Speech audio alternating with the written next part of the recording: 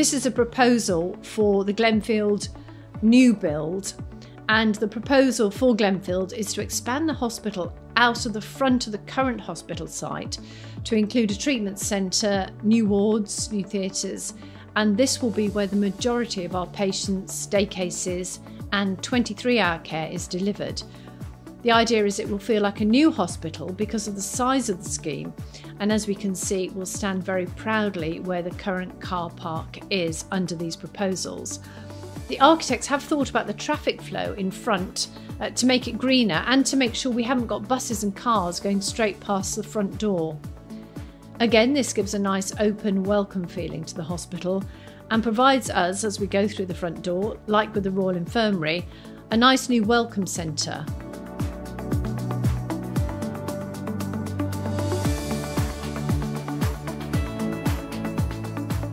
This is designed to be the main reception area, nice open atrium, lots of coffee shops, places to get something to eat, open and airy where patients and families can congregate before they go off to whichever part of the hospital they need to go for their procedure or for their consultant meeting or whatever purpose they're there for.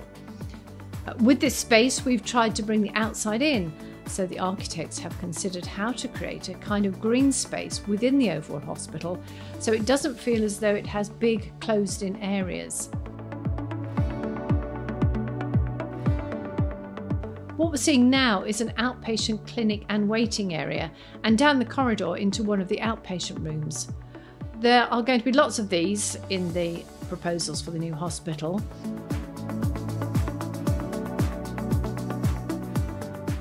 This is a standard consultant exam room. Because of the number of patients and the number of procedures and spaces in the hospital, it's important that it feels open and spacey and not too cramped or factory-like.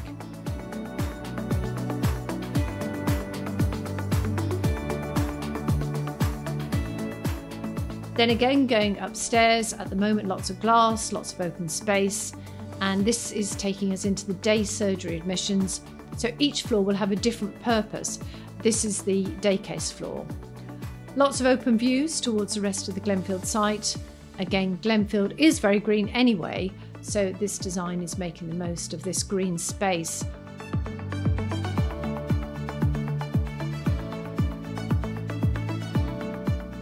Then, because of the size of the building with the long corridors, we then move into one of the treatment rooms.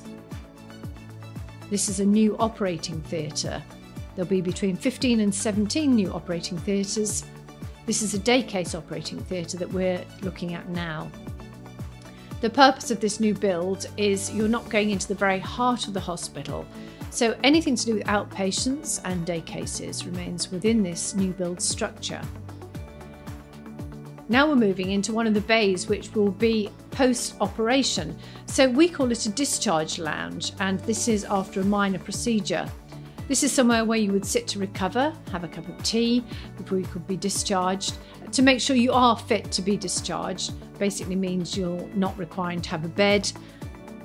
There'll be nice comfortable seats you can sit in while you're getting everything ready to be discharged.